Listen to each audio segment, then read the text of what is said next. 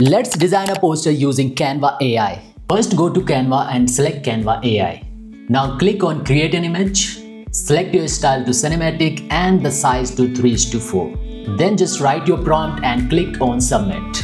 Canva AI will generate 4 different results. Choose one image and click on edit now. Select your image and go to edit. In Magic Studio, we will select Magic Expand. Now we will do the adjustment with the height of the image and click on expand. It will give you 4 different results. So let's select the second one and click on done. Now we will duplicate the image first and just right click and set image as background. Now for the second image, we will select and remove the background. Again, we will go to edit and we will select image upscaler to upscale the image for better quality. Make sure you adjust the image with the background properly. Now just duplicate the image and go to edit again. Now we will select blur and apply the blur effect to the image. Decrease the size of blurred image and place it in the image.